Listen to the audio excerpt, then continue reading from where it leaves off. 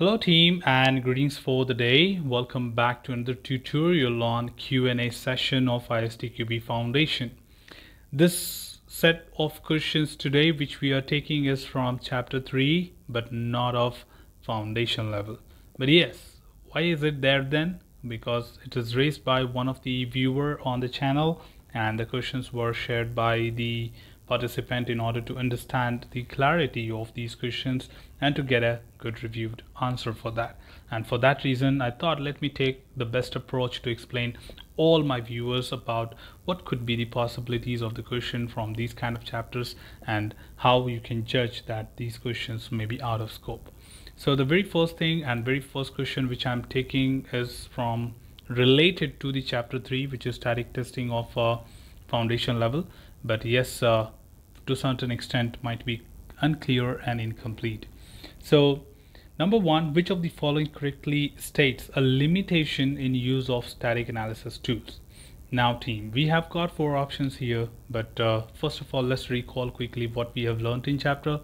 We have understood what is static testing, how it is beneficial to detect defects earlier, what are the different types of defects, what kind of work products can be measured as a part of static testing. We did understand that static testing is all about reviewing the static work products. You do not do any kind of executions, and including design, code, requirements, manuals, business models, development use cases, any kind of thing which you create as a part of the left side of the V model. Everything can be reviewed. And not only that, even if you talk about test planning or any other sort of thing can be actually reviewed here, but it's limited to static. That means even if you talk about a code review, you do a dry run and walk through, but you do not execute them in order to analyze them. So keeping that understanding in mind, let's look at the options here. A, static analysis tools can be applied to new code but cannot be applied to existing code. Team, let me just add to your understanding first of all that this is not a part of the syllabus. These kind of questions do not come in foundation. This is actually a test manager certification question, but that too outdated, still not asked nowadays. So static analysis tools can be used for both new as well as existing, so that is not a limitation, that's a benefit. B, static analysis tool can be used to enforce coding standards. Yes, as per the foundation level syllabus, if you consider, it is helpful to find deviations from the standards of coding practices. So yes, if you consider that point, that will be clearly mentioned in the types of defects which static testing can be found. You can refer to the tutorial or you can refer to the understanding of the syllabus. You will find that it is helpful in order to find the deviation from the coding standards. So that's also to a certain extent not correct. C, static analysis tools always generate large number of warning messages when applied to new code, even if code meets coding standard. Now that's quite possible because static analysis tool or static testing tool is meant for that. So it will generally by default generate a lot of warning messages for you, which you need to keep an eye on in order to respond to that. And D says static analysis tools do not generate warning messages when applied to existing code. No matter what type of code it is, if you are using a static analysis tool, it will generate. If C is correct, then D has to be correct. So putting it all together in this particular scenario, to be frank, none of the option is actually correct as a limitation of static analysis.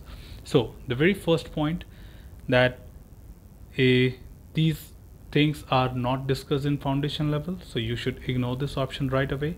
Second, that even if you consider the limitation of it to a certain extent, if I have to talk from the advanced level, okay, I'm making it big and bold, if I have to consider it from advanced level, the right answer could be B, because to a certain extent static analysis tools do not have understanding of what program you are using and what could be the possible standards for that.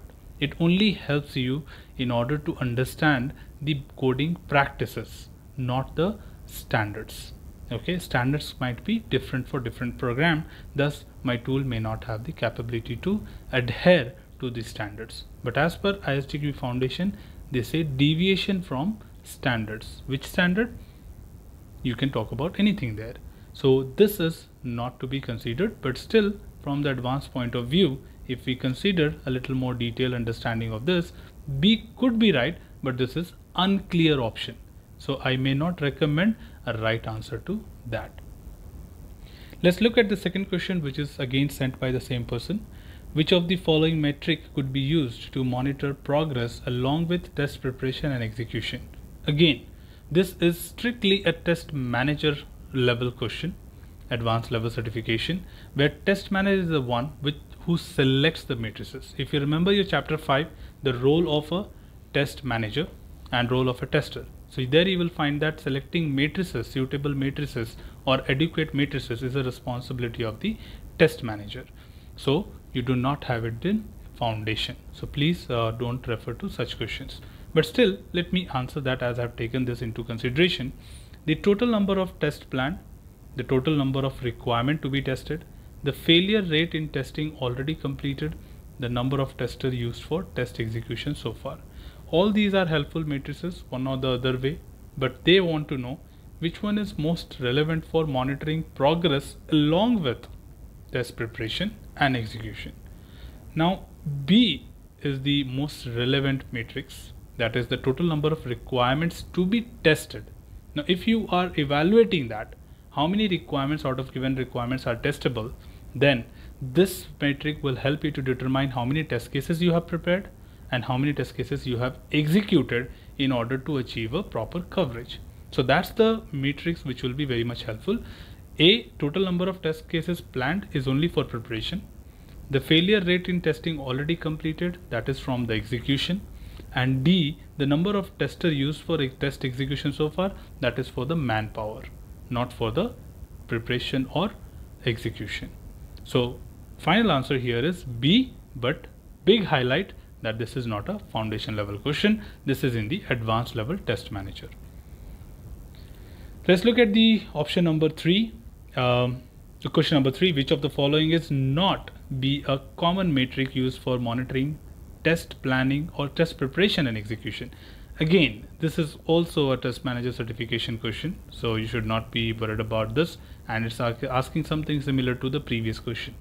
Number of test cases passed and failed, that is only for execution. Percentage of planned test cases design, that is only for preparation. C, number of test plan review commits, that's completely irrelevant. Test plan, and when you talk about preparation and execution, preparation is test design, execution is executing the test cases. But C says number of test plan review commit, that is completely related to static testing, not at all dynamic testing. And D, percentage of tasks complete in test environment preparation. Test environment preparation is a part of test design phase, thus it can be measured for the preparation of the testing. So which is not a common matrix used for preparation and execution? C is the right answer here, that is number of test plan review commits, which is only for a review phase. Probably you are conducting a review and you have taken review comments from your team members in order to enhance or update it. So that's all from this particular tutorial team. This was just to address considerations of some of you who generally comment with some of the questions which you come across. That's quite natural. Just feel free to let me know so that I can help you better to understand if that question is in scope or not. If not, ignore it. If yes, I'll justify that and provide you necessary answers for that. So that's all from this particular tutorial team. Should you have anything else, feel free to comment below. I'm always there to address your queries and answer them well. Till then, keep learning, keep exploring, and keep understanding the context. Thanks for watching the video team, and happy learning.